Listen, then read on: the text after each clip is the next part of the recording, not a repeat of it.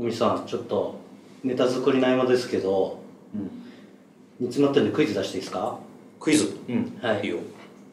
アメトーーク何芸人でしょうかクイズ。おお、なんだろじゃあ3人芸人言いますんで、う。それが何芸人の回だったかを当ててください。なるほど。ちょっとアーカイブ見て、はい。適当に3人読んで、おお、いいね。何芸人だったか当ててください。面白そう。はい。はい。じゃあいきます。よいこ有野さん。バカリズムさん。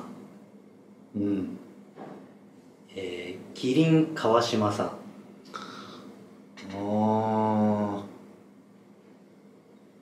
市民プール大好き芸人。そんなイメージある？意外と誰のイメージ？ナイトプールとかは嫌いだけど、バカリズムさんとかも意外とスポーツやってたりとかするから。でもありそうだね。スーパーマリオ芸人。そっか、ゲームね。意外と考えたら出てくる。そっか。はいはいはい。これにしよう。千原ジュニアさん。ロバート秋山さん。ジューシーズ児玉さん。ジューシーズもう結構前だね。そうだね、結構前だねこれ。サンゴリラの児玉さんね。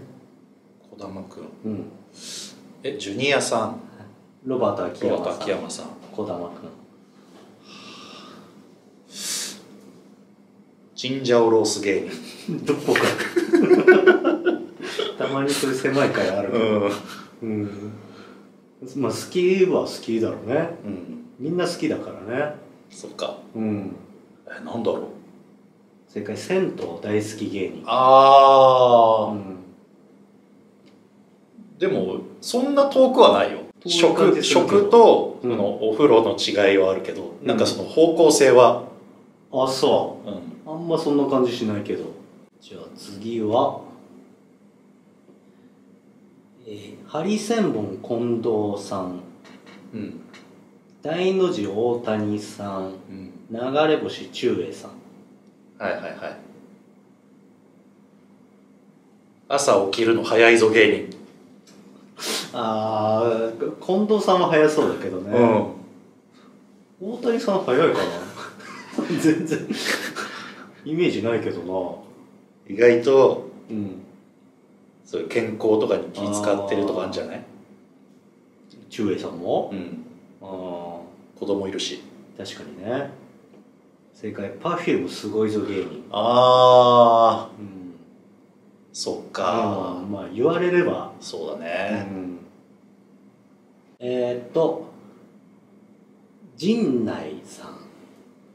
はい。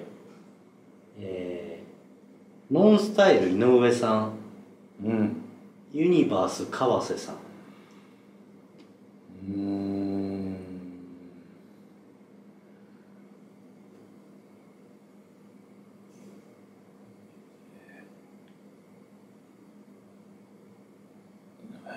バツイチ芸人。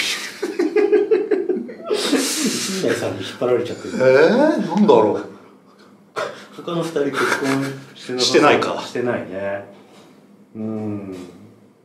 残念。USJ 大好き芸人。全然もっと楽しいやつです。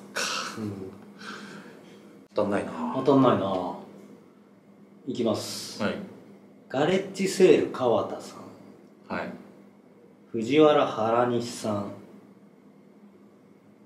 TKO 木本さん。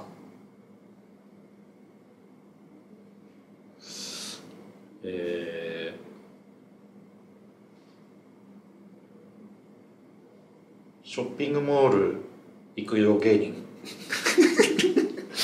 まずそんなタイトルの付け方ないな。あんまりなんとかするよとか行くよみたいな。大好き芸人とかあるけど、行くよ芸人、行くぞ芸人ならあるか。あるかな。行きそうだけどね。全然釣り芸人。シンプルだな。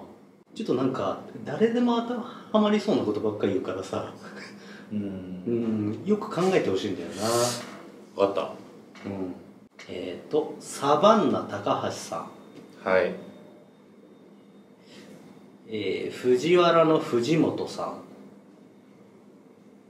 ん。2分の5宮地さん。これ当てちゃうかもしれない。いいよ。相方はすげえギャグやる芸人。サバンナ高橋さんやる、藤原さんやる、宮地さんもあれかやるか。大川さんとか。残念、口軽い芸人。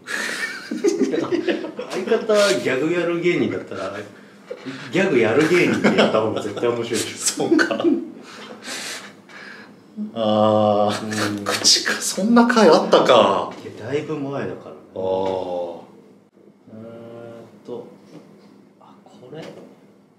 これ当たるかもな、これ当たるからやめよう。中川家さんと次長課長さんと友近さん。ミニコント。正解。見た。やっぱちょっと印象深い人だと当たるんだな、やっぱ。宮川大輔さん。はい。青木さやかさん。剣道小林さん。お祭り大好き芸人。宮川さんだけでしょ。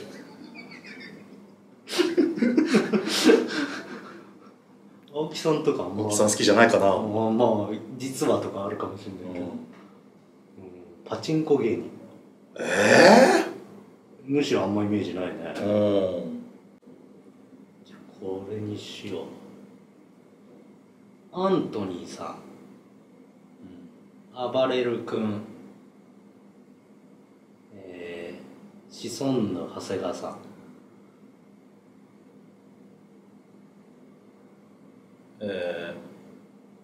街で絡まれやすい芸人。確かに。なんかぽいでしょ。ぽい。長谷川さんもそういうイメージないけどね。結構でかいしな。そうだね。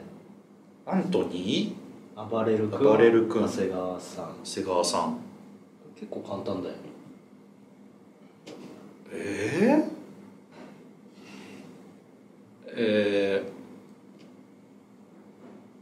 同じ美容室行ってる芸人。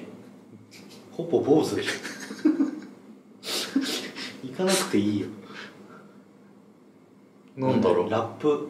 ラップ好き芸人。ラップ大好き芸人。もう一個。はい。ピース又吉さん。ズンの飯尾さん。ダーリンハニー長嶋さん。ピース又吉さん。ズンの飯尾さん。ダーリンハニー長嶋さん。BS プレミアムばっか見てる芸人。見てそう。そういうの見てそう。違う。残念。喫茶店大好き芸人。でも方向は一緒だよね、多分。喫茶店好きな人絶対 BS プレミアムとか見てるよね。惜しいね。今のいい線いったね。いい線いったね。じゃあ最後かな。陣内さん。はい。アンガールズ田中さん。増田岡田の岡田さん。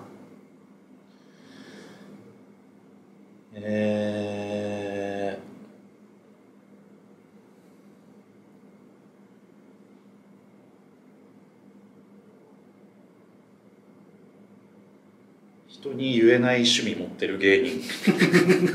じゃあテレビでも言えないよ。あったとしても成立しないか。言わないの。性癖みたいな。僕の趣味は虫を殺めることです。言えないね。ありがとう一郎芸人。そうね。難しい。難しいな。終わるか。